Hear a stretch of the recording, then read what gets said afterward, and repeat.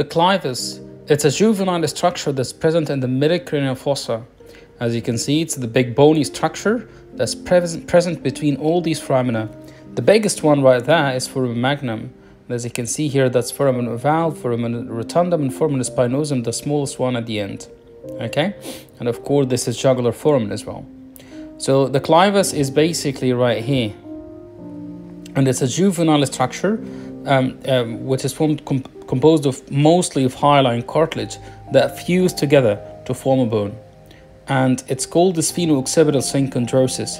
It will start to fuse in female patient by the age of 12-13, in a male patient by the age of 13-14, and it will complete its fusion by the age of 17 till 18. The clivus, it's a juvenile structure that's present in the midcranial fossa.